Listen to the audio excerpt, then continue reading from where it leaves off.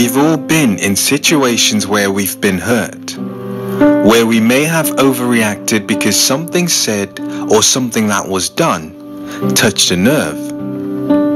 Have you found yourself dealing with inappropriate anger and emotions and wondered, where did it come from? Well, hurt doesn't just go away. And the thing about holding on to it is that when you hold on to pain, when you hold on to hurt, it eventually hurts you.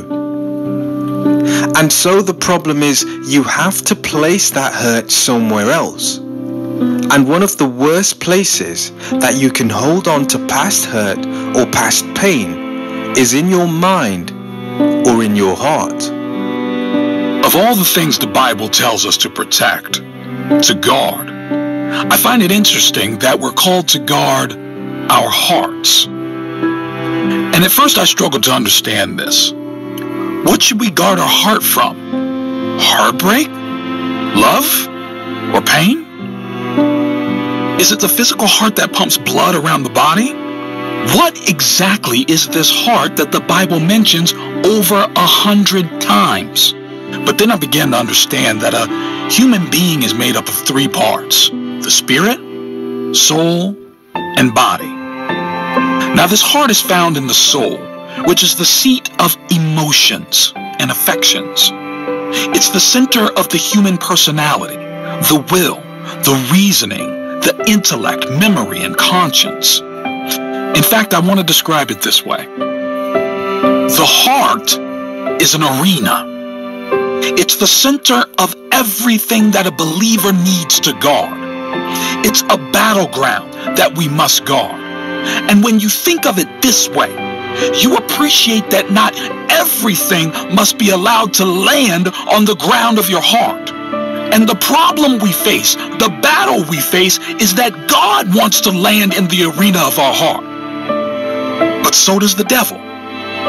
And so do you, with your own will and flesh. So in short, all of the gateways to your heart, your thought life, your emotions, will, and reasoning must be guarded so that only godly things are permitted. Proverbs 4:23 says, "Keep your heart with all diligence, for out of it spring the issues of life." Now the Word of God is saying, guard those things that motivate and mold you. Control your thoughts, your emotions, your will, and your attitude, because this becomes the sum total of who you are. It's important to guard the arena of your mind because Proverbs 23:7 says, "As a man thinketh in his heart, so is he." Meaning that what you think is what you become. Your thought life controls you. Your thoughts, be it positive or negative, good or bad thoughts, they will affect your attitude, your behavior, and your attitude becomes your actions. There's a saying which goes like this: sow a thought, reap a deed. Sow a deed, reap a habit. Sow a habit, reap a character. Sow a character, reap a destiny. In other words, whatever I'm going to sow in my life as a child of God, it has to be good. I have to think about my thoughts before I do anything, so that my actions will bring good, positive, godly behavior and conduct. As a child of God, we must control our thoughts to be in line with the Word of God. In 2 Corinthians 10, we're told to bring every thought to the obedience of Christ, meaning you have to do something to every thought if it's not pleasing to God. You have to be on guard because what you allow to enter your heart becomes part of you. Guard your heart. When it comes to guarding your heart, part of that process is to have your heart cleansed by the blood of Jesus. David had to cry to God in Psalms 51 verse 10 and say, "Create in me a clean heart, O Lord. Renew a right spirit in me." David knew he needed to have a clean heart. And only God was capable of creating that clean heart which was free from contamination. He was asking God for a heart that was free from sin, from adultery, from unholiness.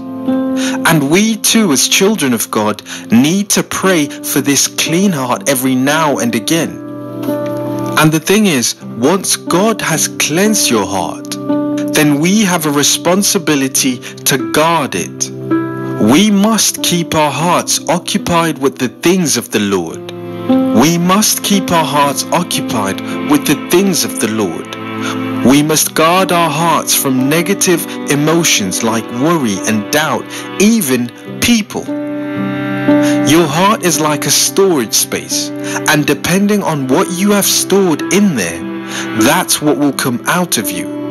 In Luke 6 verse 45 it says, "A good man out of the good treasure of his heart brings forth that which is good, and an evil man out of the evil treasure of his heart brings forth that which is evil. For of the abundance of the heart his mouth speaks."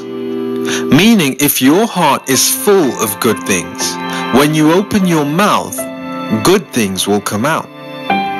But if you don't guard your heart and it's full of evil things, then that's what will come out of you. And as a believer, you have to pray so that your heart may be guarded. You have to pray concerning every aspect of your life. Prayer will give you inner peace and assurance. Prayer will settle your emotions and your mind, therefore guarding your heart. Philippians 4 verse 8 says, "Finally, brethren, whatsoever things are true, whatsoever things are honest, whatsoever things are just, whatsoever things are pure, lovely and of good report, if there be any virtue, and if there be any praise, think on these things." Paul here gives us a summary of what a child of God needs to think about and ponder on.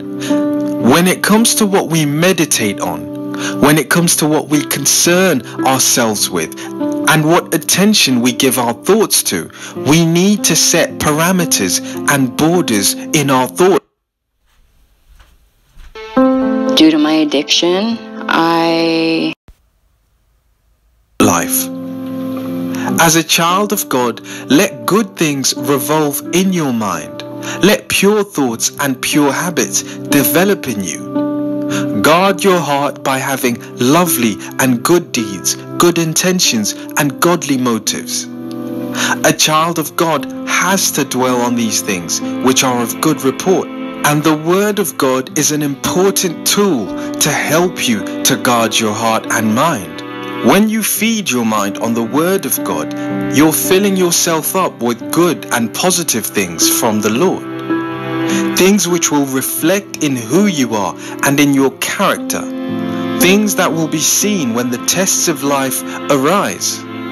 Every believer must fight with every godly weapon that's available to them, to keep their hearts pure and to keep their thoughts pure. And you can only fight with the Word of God. For example, when you face something that you may not be excited to do, the Word of God tells us that do all things without murmuring and complaining. Or rather, do everything without grumbling or arguing. In Isaiah 1 verse 17 it says, "Learn to do right. Learn to do good." So we must start being mindful of what you let in your heart and in your mind from today. Fight to have positive thoughts. Pray for a godly character. Begin to confess the Word of God. That's how you guard your heart, and that's how you guard your mind with all diligence. Consider this for a moment. As a man thinks, so is he. What you think is what you become. You could even say that the quality of your thoughts determines the quality of your life. I used to always ask the question, So where does God come in when it comes to my thought life? But you see, we need to realize that our thoughts are invaded by what we see, what we hear, the people we spend time with, lusts, desires, ambitions, and emotions. But if you take a moment and think, just think, what are God's thoughts? What does God think towards me? In those moments when my own thoughts tell me that you can't do this, well, God's word says, yes, you can. You can do all things through Christ who strengthens you. When I hear, that's impossible, or that'll never happen, I tell myself Luke 18:27. All things are possible with God. When you feel lost, feel alone and isolated, tell yourself Hebrews 13 verse 5, where God says, I will never leave you or forsake you. When you're overwhelmed with your problems, meditate on 1 Peter 5:7. Cast all your burdens on God, for He cares for you. When you find yourself thinking that your situation, come to me, all you who are weary and burdened, and I will give you rest. When you start thinking thoughts like, I can't figure this life out, I don't know what my purpose is, Psalm 37:23 tells you that the steps of a good man are ordered by the Lord. So make a conscious decision to win the battle of your mind today. Don't let negative thoughts, negative words contaminate that which God thinks about you. The scripture tells us to guard our minds. It's a doorway. You determine what goes in and what stays. Something literally has to rise up in you. You have to realize that you are in Christ. You are well able and strong in Christ. You are a winner. You are the head and not the tail. You are more than a conqueror. So from today, speak with boldness. Pray with authority. Be anxious for nothing, but in all things make your request be made known to God. Abundance, victory, faith. These should be the affirmations of your life.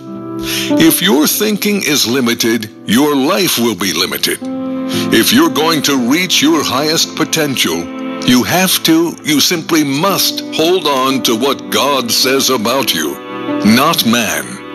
So let me ask you this. What is playing over and over in your mind? What is feeding your self-esteem? What is impacting your confidence? What are you dwelling on? Those thoughts, are you paying attention to them? What they say is impacting you. Change your mind. Renew your mind. Get your mind right. There is nothing more powerful